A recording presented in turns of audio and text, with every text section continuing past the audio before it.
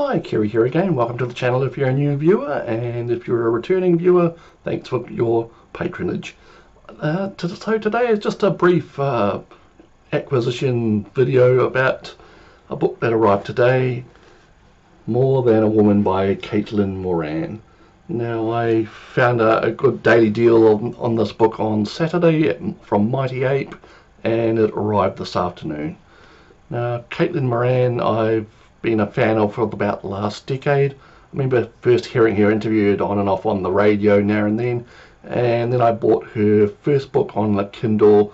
It was How to Be a Woman, and that was like a bit of a biographical memoir story. I really enjoyed her writing, and even though I don't think I'm exactly her target audience, she seems to aim it at other women, but I enjoyed it, and I followed up by buying her two collections, Moran Anthology and Moran Aphisto, also on the Kindle. Then a few years ago I came across her first foray into fiction, How to Build a Girl, at a library sale, so I picked that up and read it.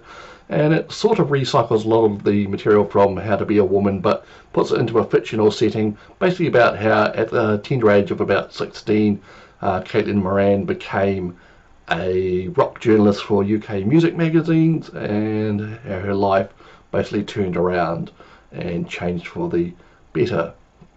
And there's a sequel to that, How to Build a Girl, called How to Be Famous, which I'm yet to catch up with, so that's another one to look forward to, even though it hasn't got great reviews by the critics. So this More Than a Woman is pretty much the same, and she's divided it up into each one's like a different hour. So chapter, say, 15, hour of self-help, chapter 16, the hour of bad marriage, chapter 18, the hour of crisis. It's like a 24 hours of the day. It's divided up into each one of the different topic, and I'm sure she carries it off with a great deal of humour and wit.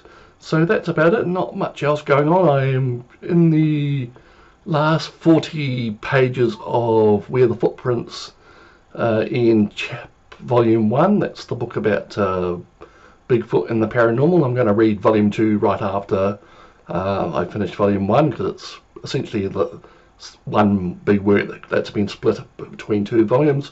So I'll probably be talking about that next time you see me. Okay, so have a great day, and if you haven't already, subscribe to the channel. Thanks.